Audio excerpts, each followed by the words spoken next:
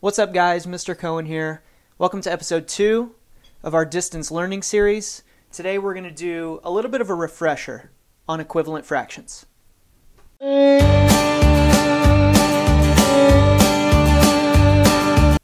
our previous video we defined what equivalent fractions are. Let's flash back to that. Alright, to start off with, we need to define what equivalent fractions actually are. Equivalent fractions are two fractions that have different numerators, different denominators, but they represent the same amount. That might seem confusing, so let's do a problem where we show that. Okay, now that we have our definition, let's work on some problems. I'm going to do one myself first. For this first problem, finding an equivalent fraction of 1/4, I'm going to use my favorite strategy. So what I'm going to do is I'm going to choose a number, let's say 3, and I'm going to multiply it by both the numerator and the denominator. So when I do that, draw an arrow over here, 1 times 3 is 3. That's my new numerator. 4 times 3 is 12, which tells me that 3/12 is an equivalent fraction to 1/4. This next one, you're going to do it with me.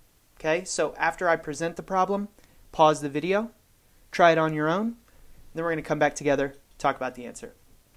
So we're going to find an equivalent fraction of 3/7. Let's use the number 4. So we're going to multiply 4 times the numerator, 4 times the denominator. That's going to give us an equivalent fraction. Go ahead and pause your video now. Okay, we're back. 3 times 4, you should have gotten 12. 7 times 4, you should have gotten 28, which tells us that 12/28 is an equivalent fraction to 3/7.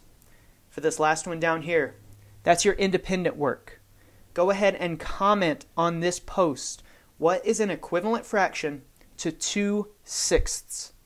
That's it for our refresher on equivalent fractions. Make sure you check our Google Slides calendar and our Google Classroom for what your independent work is today. We will be back on Friday talking about fractions of collections. Till then, stay safe everybody. See ya.